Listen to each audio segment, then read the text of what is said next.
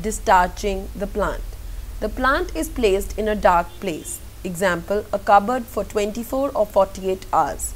It is essential that the plant is watered beforehand and not forgotten about.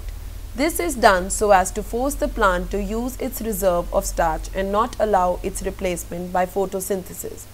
Before proceeding to the next stage, a leaf is removed and checked for the presence of starch.